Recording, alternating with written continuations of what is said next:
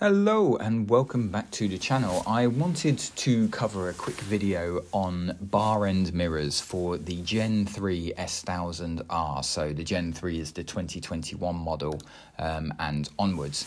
And basically I got the BMW bar end mirrors fitted.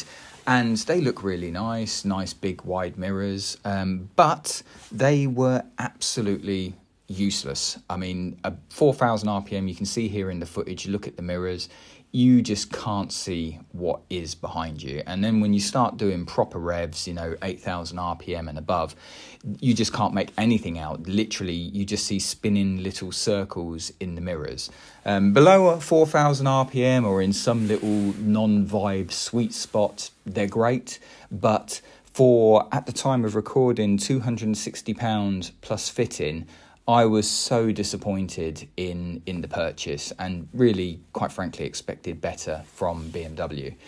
They fit the bike nice. Obviously, they should. They've got their own spacer kit and everything with them. So the ends of them do fit nice. But at the time of recording, really, there wasn't much option out there. So I went with the BMW. But my friends got the HJR mirrors and they're brilliant.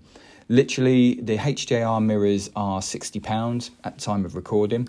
And if you go onto the BMW S1000R owners group on Facebook, which I'll put a link in the description below, you can get yourself a kit from a lovely gentleman called Dave Austin. And Dave does a kit from £30, which is the circular adapter, if you like, that goes in the mirror bracket, and then longer screws to fit them to the end of your bar ends.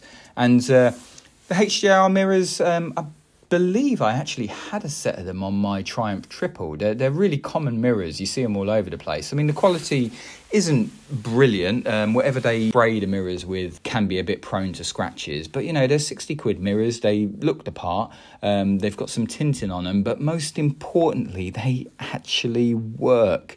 There's minimal vibes. I mean, obviously, they're on a vibrating motorbike, so you are going to get some vibes for them.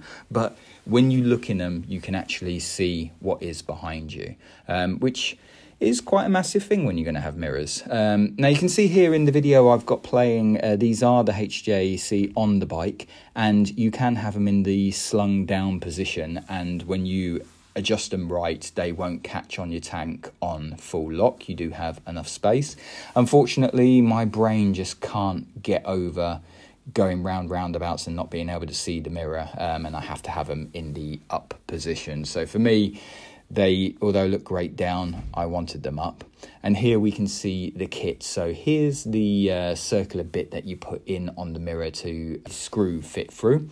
So that is a very tight fit. This is the kit you get from Dave, and again, link below. But basically just pry it all open, really wedge it in, tight fit, and then you have your bolt that goes through your original OEM bar end weight. You put that through the hole, screw it onto your handlebar, job done.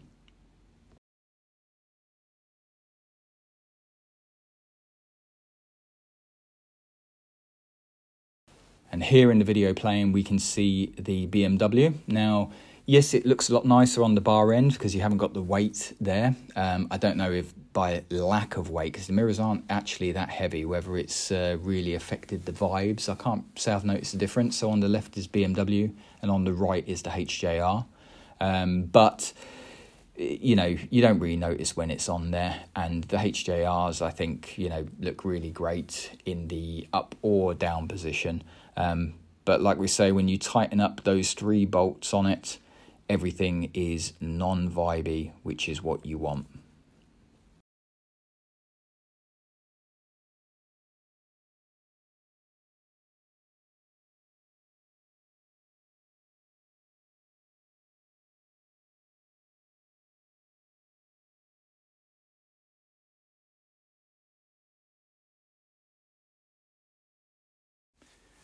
So it's worth noting here that with the BMW bar ends, if you can see, there is a little bit that sticks out, and that lines up to a hole that goes in on your handlebars. to make it all position correctly. But what that means is that the BMW mirrors can only therefore be used in the up position and not in the down position. So with the HJR mirrors, you do have the option for up and down, which you don't with the BMW. So if you are looking for bar end mirrors for a S1000R Gen 3, then your option at the moment is to buy the HJR mirrors. Get in touch with Dave Austin on the S1000R owners group, and he will send you out an adapter kit to make them fit to your bike. Hope that was helpful as always to anyone looking, and a like and a subscribe would be much appreciated. Thanks for watching.